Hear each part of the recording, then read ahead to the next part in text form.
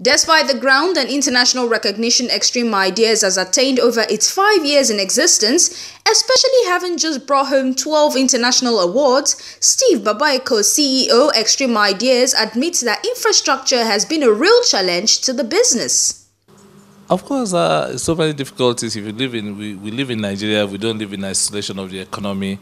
Trying to grapple with all of the ups and downs in the economy is one of the challenges. I think the government can do a lot, in terms of like just even getting rid of the infrastructural problem. If you take care of, like, say, power, for instance, I'm sure without even any statistical backing, you can reduce poverty by almost 50%.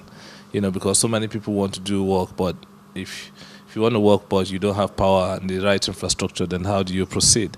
So we're counting on and hoping that the government can come to the party and take care of some of the infrastructural challenges facing the country.